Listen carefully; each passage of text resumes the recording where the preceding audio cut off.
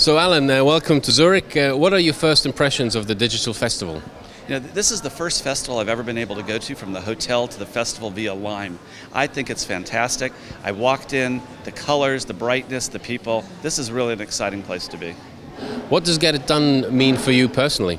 I think for me it means taking advantage of new opportunities that are out there, looking at the future, and helping to build the future for yourself, for your company, for the world. We allow our employees to have the opportunity to do some great things, to learn lessons, to fail forward fast and move on.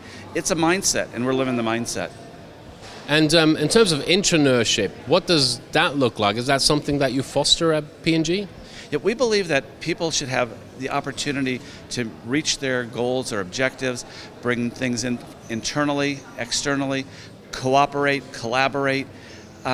This is entrepreneurship. Entrepreneurship is the basis of Procter Gamble going back over 180 years, and it's alive and well today. What does the future of digitalization look like for you and for Procter Gamble? You know, digitalization is just life. That's where we're going. The idea of the cloud was great. It replaced ERP systems, but the reality is we still have this thing called latency in the world.